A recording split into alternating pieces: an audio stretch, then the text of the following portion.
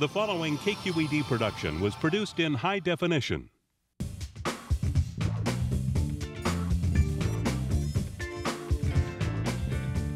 Yes, check please, people. It's all about licking your plate. The food was just fabulous. I should be in psychoanalysis for the amount of money I spend in restaurants. I had a horrible experience. I don't even think we were at the same restaurant. And everybody, I'm sure, saved room for those desserts. You better.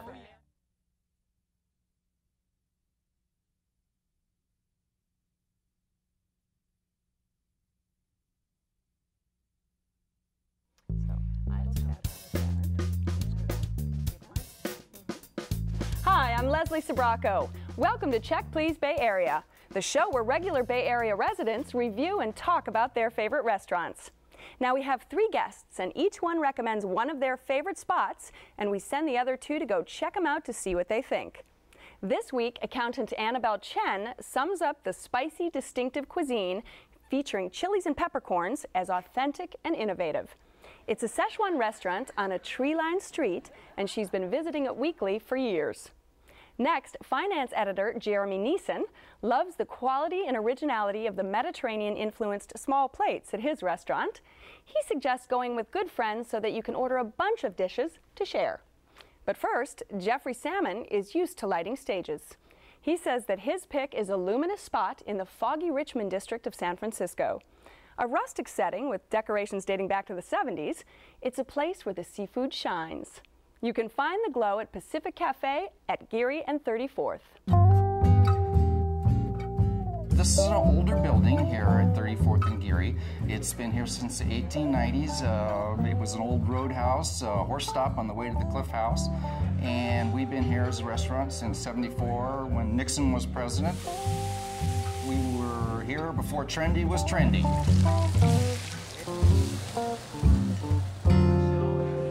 Big portions of fresh fish, properly prepared in a cozy, comfortable atmosphere. We serve our own brand of Pacific clam chowder here. It's vegetable-based, lots of potatoes and lots of clams.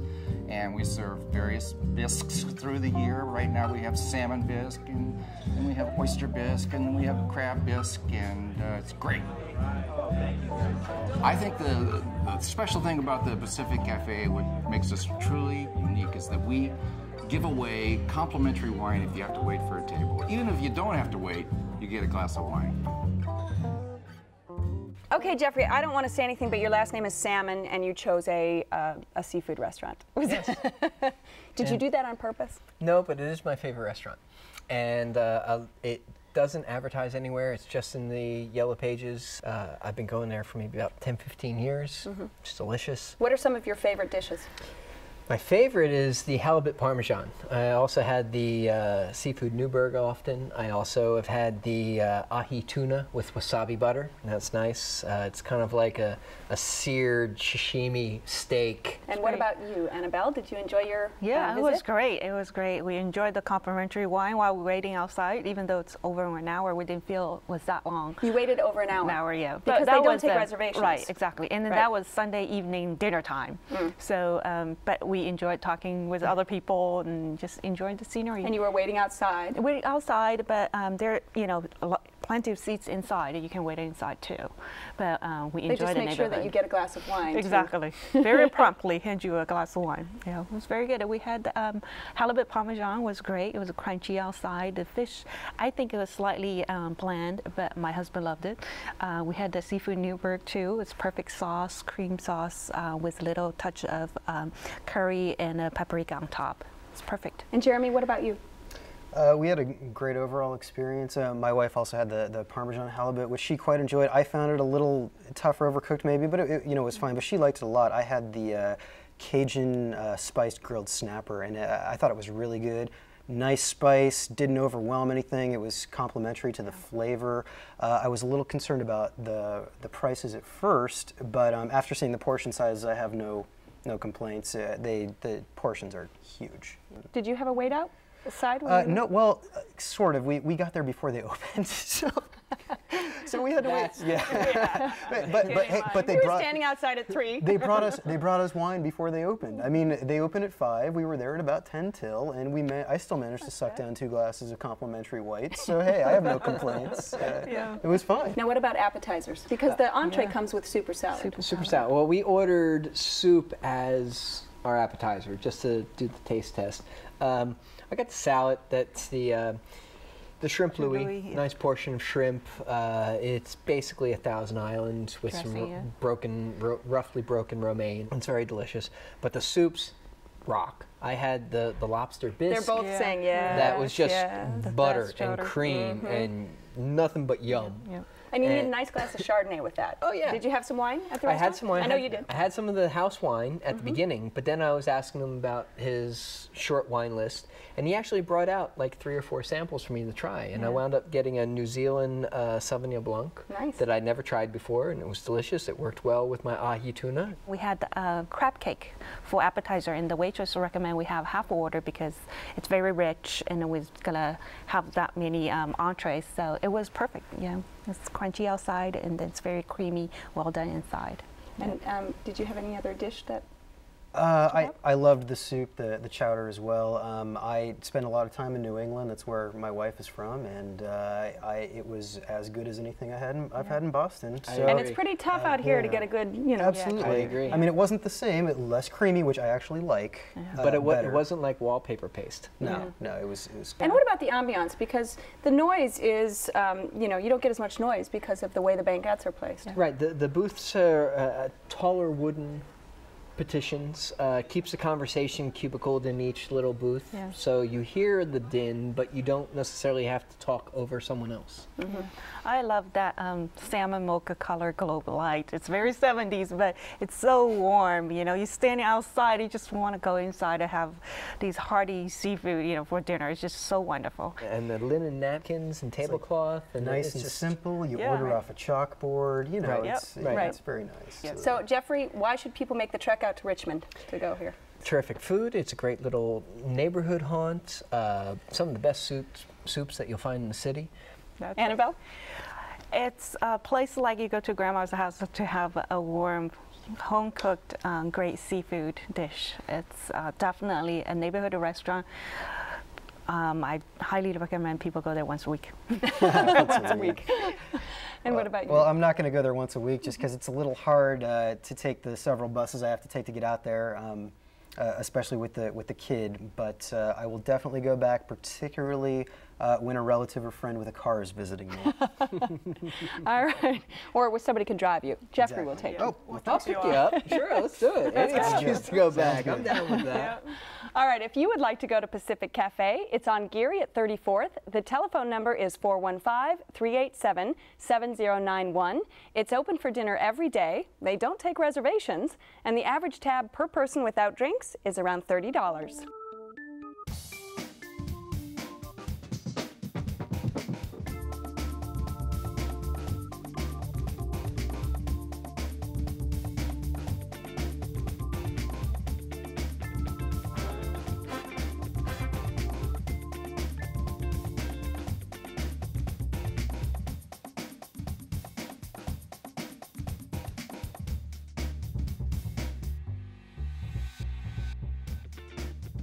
Szechuan cooking is known for its hot and spicy flavors, and Annabelle says the dishes served at the little place on Solano in Albany reflect some of the best. You can find them at China Village.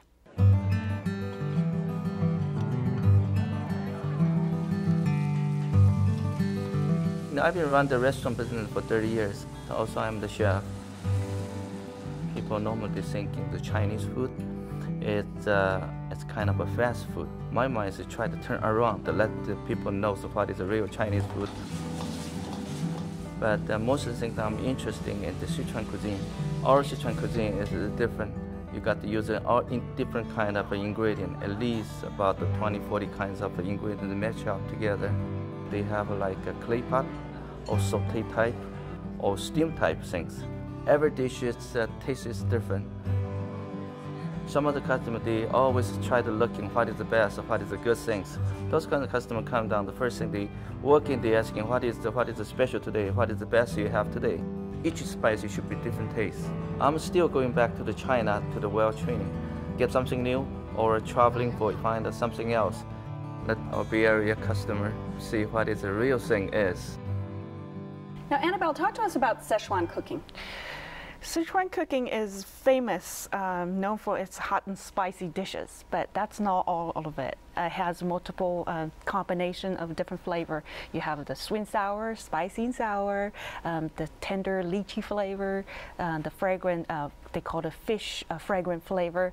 So even you don't eat spicy food, you can get a few good Sichuan dishes out of the menu. You know, going to a good Sichuan restaurant. That's why I recommend the China Village, because I think our Great Bay Area has hundreds of Chinese restaurants, and most of them are very good in Cantonese cooking. Right.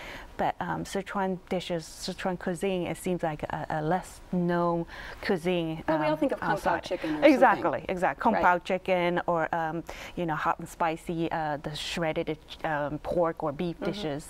But those are not all. So the China Village has very innovative, but they still very authentic, traditional Sichuan dishes. What are some of your picks? My favorite is that they call it West Sichuan style fish fillet soup. When it comes out in a big soup tureen and covered with oil roasted pepper on top, so everybody's just, you know, drop their jaws like, how am I gonna eat this? And then they gotta skim off the dry chili, and then all you see is just pure creamy chicken broth with all these fish fillet in it. So you're making me hungry already there. Yeah. What about your experience at China Village? I liked it quite a bit. We went with friends and ordered a lot of stuff, and there was only one dish I wasn't crazy about, but everybody else was. So you know, everything had a lot of nice heat, but not so much that it overwhelmed anything. It was like layers of heat. It was really nice, really, and differing from dish to dish. A lot of sort of clay pot or more sort of stewed, liquidy kind of stuff. It was really great, and the onion. Thank you. The fry bread is sesame fry bread is fantastic and a great, a different experience than, you know, the typical rice is your starch. Exactly. Did you have a standout dish, Jeffrey, when you went? Well, we had a different experience. We went late afternoon. It was almost empty. There was one other couple in the place. The one woman was folding napkins, and says she was ready for our order at any time. She was like right on top of her game. There was a large enough room, so I'm sure when it was full that the whole rattle of conversation would be running amok. But at the time, we just heard the buzz of the electric cooler and the aquarium tank. So there was this constant buzz in the room. And they said that the entrees wouldn't be prepared with MSG. But our entree, I had the lamb with cumin that the woman said was very popular. My sweetie had the chicken chow fun, which didn't have much vegetables, didn't have much chicken, but the noodles were nice, and the sauce was nice, and they did some nice sauces. But after we left, we really started getting headaches, so we really started questioning whether or not there was MSG in it or not. But or how much wine you had, or what? Well, I had one glass of wine. They had a great little wine list for like a glass top Chinese restaurant. They had I had a Sterling Merlot that was just exceptional, and the portions were huge. I wound up making an omelet the next morning with a little bit of the lamb, and it was all right. So maybe just ask for preparation without MSG. Yes. And Annabelle, what would you have to say to Jeffrey in terms of should he order something differently? Or? Yeah, I would say like chow fun, that kind of dish is a very typical Cantonese style. But there are some, if you can't handle the spiciness, they have a lot of good meat dish or clay pot, the beer duck, the spicy beef stew. You know, a few interesting dishes. I wish I would have gotten a little bit more adventurous with it. I mean, they had over 218 things on the menu. I was like, where do we even begin? I know. And we had a cold, really spicy rabbit, and then the duck you mentioned, I think, is what we got, and it was just phenomenal. That was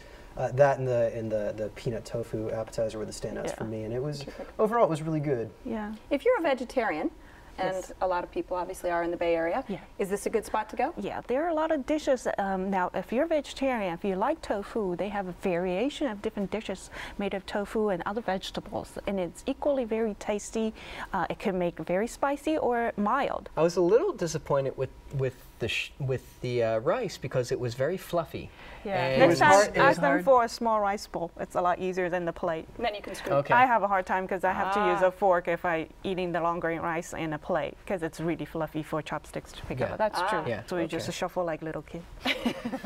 Annabelle, Yes. tell people why they should go and make a trip to Albany if they don't live in the East Bay. Add some good spice to your dining experience. You know, this is if you like spicy or even you don't like spicy, try some new dishes. You know, this is a Chinese restaurant with different flair. It's totally different from the hot and sour, you know, soup and the sweet and sour pork. So give it a try. You'll like it. And I have to warn you, it's very addictive. You go all the time. And Jeremy, did you feel like this was a good value for you?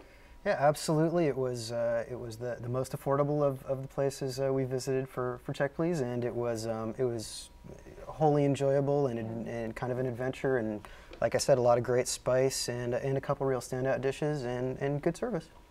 And would you go back, Jeff? What do you think? I personally wouldn't, just simply on the MSG factor. However, a lot of my friends are very San Fran-centric that never leave the city for any reason, and going out to Albany, getting out from under the fog, going someplace different, trying something different, and there's a little ice cream place down the street. And you know, it's a great little neighborhood, great little restaurant. And, you know, I don't know if I'd recommend the restaurant personally. However, I wouldn't say it was a bad restaurant. All right.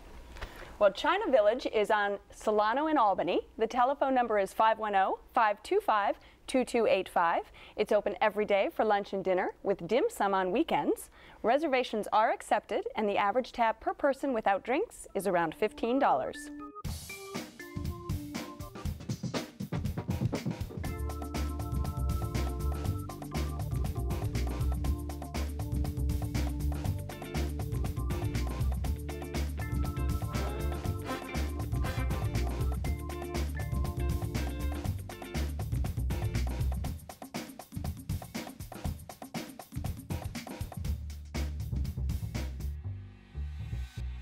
Interesting breads start the meal at this Small Plates restaurant, where Jeremy has been going since it opened.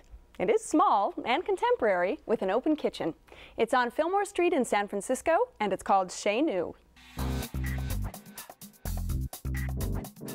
Chez Nous is a small plate concept. It's a very selfish concept. It's the opportunity to taste a lot of different dishes in a very short period of time, based on a tasting menu in a 3- or 4-star restaurant.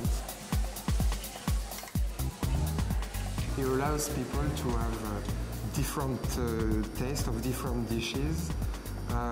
It could be sharing one, but you don't have to. Actually, I don't like to share. So when I go to any small plate restaurant, I order what I like, and I order many of the small plates or many of the dishes. At Chez Nous, there is like 2 or 3 different ingredients per dishes. Not that much more, otherwise at the end of the meal it's a little bit overwhelming. Today it's all about fresh ingredients, it's not about technique anymore, and I think at Chez Nous it's fresh ingredients, but it's also technique. Okay, so thank you to the farmers, but also thank you to the chef as well, you know, to make the food very interesting. Okay, Jeremy, it gets a bit crowded at Chez Nous, huh? Is there a trick to getting in? Yeah, you know, within the last, I think within the last 2 years, they started offering limited reservations. When they opened, their first few years, no reservations at all, but now, call ahead, it'll work out for you. Do you have a favorite dishes, I should say, because they're small plates, so almost, you order it. Almost every time I go, I get the fish soup, which I think is just incredible. It's really hearty and flavorful, and it's got a nice little spice at the end, kind of licorice-y, and I almost always get the Greek spreads as well, which I really enjoy. I didn't on this visit, but that's just because I was overruled. We went with a few people. So. But it's always noshing. Now, chef and owner Pascal Rigaud is a baker, really, by trade. Did you have the bread when you get the bread? Artisan breads at the beginning. Knockout. Yeah. Nice and crispy, a few raisins here and there. Very nice. Yeah, I don't think you can get that kind of bread anywhere else. That's the only place I tasted It's a signature bread for each restaurant. Yeah, Right. it's great. It was almost like a German pretzel, but with a French crunchy, crust. chewy. That's right. Yeah. That's right. The Did you best. have, what did you have?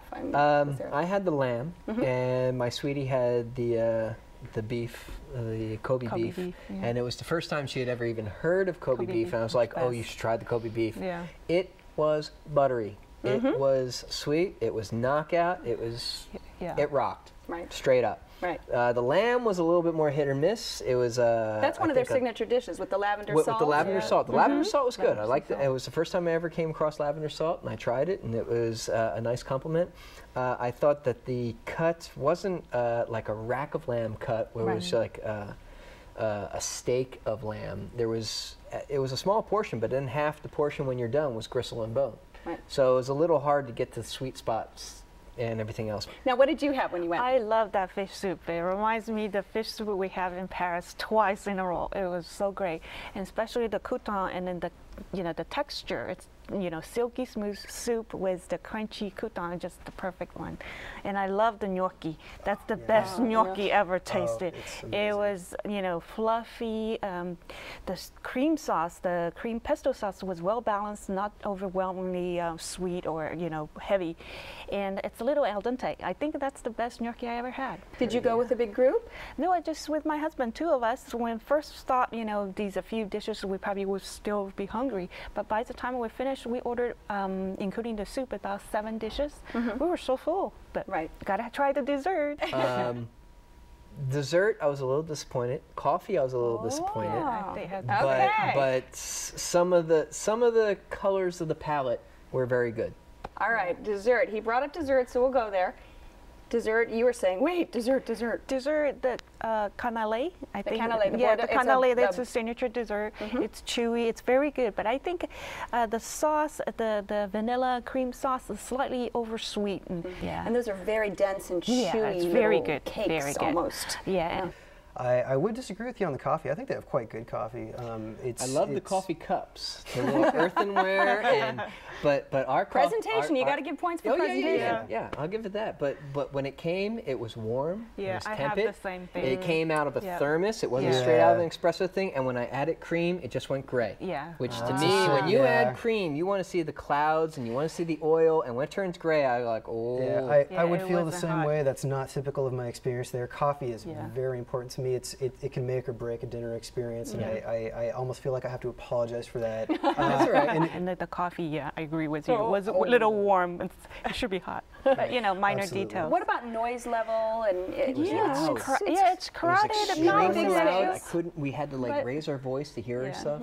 The tables were 17 inches wide, so they're not very. Is that up to code? I mean, I don't know, but I know how wide my forearm is. But the good thing is a forearm and 2 fingers, and I was like, okay. But when they serve the dishes, they come 2 at a time. It's not like you order 6, boom, everything on the same time. They really, and I love the idea that actually they serve the Kobe beef with the pommes frites, the French fry together. So when the time we had the finished the beef, we used the French fry to soak up all the sauces. It's like this is perfect. But one minor thing though, when the dishes served by different people, so they don't announce it.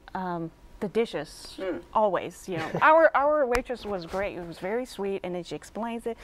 But some other people, when they serve it, they just leave it on the table. But I think it's just such nice dishes. They need a little fanfare. It's just a function of how busy they are. Exactly.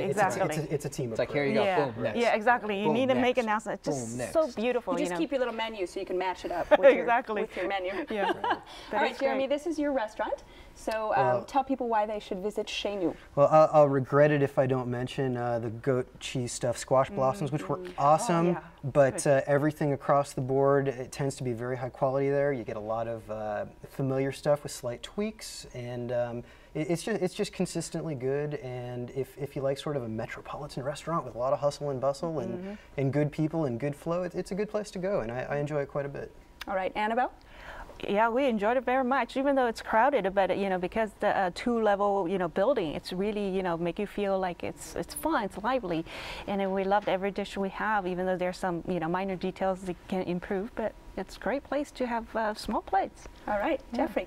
And even though it should be a French restaurant, I really got the feeling of a metropolitan Manhattan, very boisterous type of place. And I just wish the coffee was better. Next time. Yeah. Just gonna have to go back. If you would like to try Chez Nous, it's on Fillmore at Pine in San Francisco. The telephone number is 415-441-8044. It's open every day for lunch and dinner with brunch on weekends. Reservations are recommended, and the average tab per person without drinks is around $18. Well, I want to thank all of you. Terrific show this week, although there were some differences of opinions. Not for Jeffrey's Pacific Cafe, though. Its traditional seafood fared well with everyone, as did Jeremy's choice of Chez Nous in San Francisco. The only disappointment there seems to have been the coffee and the creme brulee. Finally, China Village, beloved by Annabelle, was found to be an adventure for Jeremy, who, although not every dish was to his liking, he enjoyed the experience, while Jeffrey was discouraged by the MSG included in the ingredients. This concludes another show, and don't forget that if you missed anything, you can view this and all the other shows online or via podcast. So join us next time when 3 new guests will recommend their favorite spots right here on Check Please Bay Area. I'm Leslie Sabraco, and I'll see you then. Cheers. Cheers. Cheers. Cheers. Hoopla. This show is available in high definition, on demand, and via podcast. For additional information on the restaurants featured, to comment, or to apply to be on the show, go to our website at kqed.org/checkplease.